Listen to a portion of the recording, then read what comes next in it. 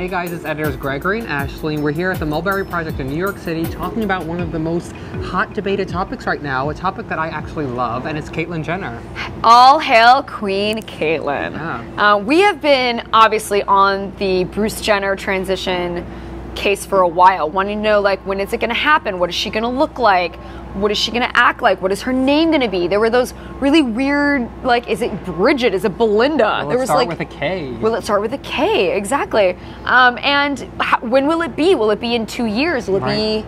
And all of a sudden, like, in Her Majesty's form, came out in Vanity Fair with Annie Leibovitz. Bam. And just put it all out there. And not only in a beautiful gown, but in lingerie.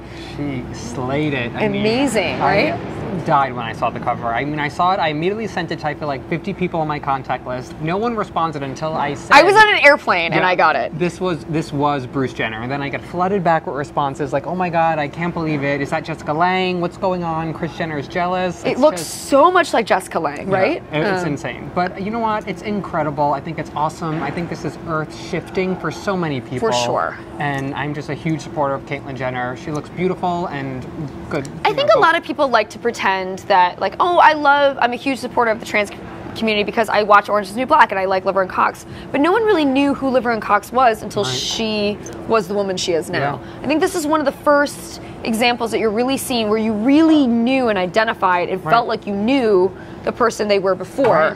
And you really have to shift the perspective to a new person. This was an Olympian, and we watched him be an Olympian, a strong masculine person, and now he's shifted to be this new person, and forcing people to accept this and having this be in front of most people's faces who never would understand what transgendered is, I think is an awesome thing. And I think it really will shift perspectives throughout the world. Yeah. What's really interesting about the name Caitlyn is it could easily have been spelled with a K.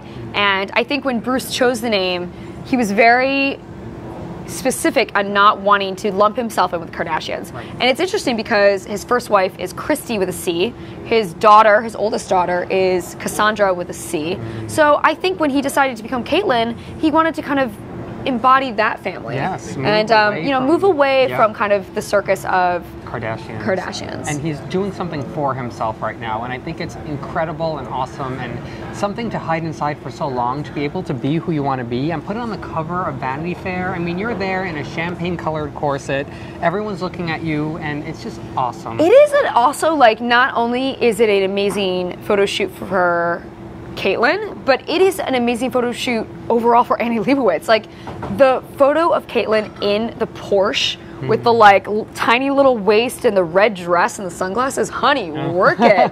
It is amazing. Yeah. Did you hear about how Rob Kardashian found out about this cover? No. So this was probably the best story I heard, is that Kim Kardashian, obviously Rob is a little removed from the family these days, but Kim Kardashian said that she texted her entire family the photo of Bruce as Caitlyn on the cover, and Rob responds, "Who is this woman and why do I care?" That's basically what everyone responds to me when I texted the image to them.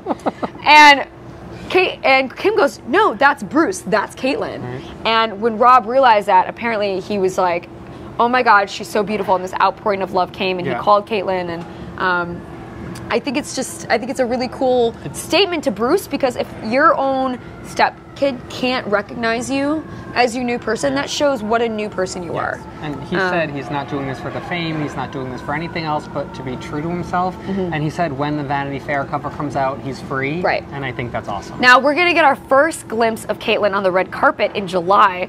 She's gonna walk the red carpet because she's gonna be honored with the Arthur Ashe Courage Award at the ESPYs this year.